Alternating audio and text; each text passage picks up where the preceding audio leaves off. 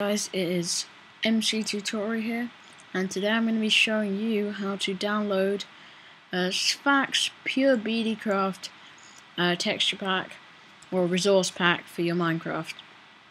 So first what you're going to do is you're going to go to this web address, which is in the description. Just click on the link.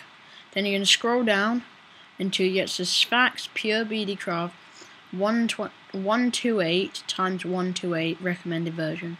Then you're going to press this big download button, and just wait for the ad to finish. Don't get tempted by these ads, and don't press that download button. Press skip ad up here, and then it will start downloading. Just wait for it to download. Sphax. It's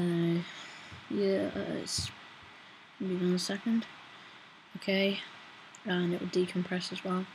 So then what you're going to do is you're going to open up your Minecraft and press play.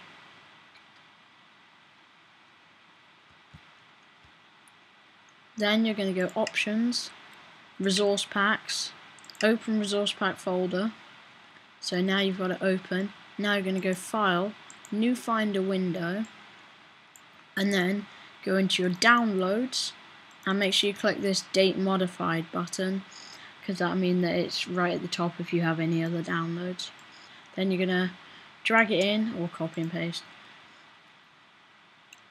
and then you can cross that off, and then double click on it. Sometimes takes a while to actually do it, but there you go, it's done. Now I'm just gonna, you probably already know, yep. And if you want this mod, it's called Too Many Items mod, then just click on the link right here or down in the description. But apart from that, this has been MC Tutorial, and I'll see you next time.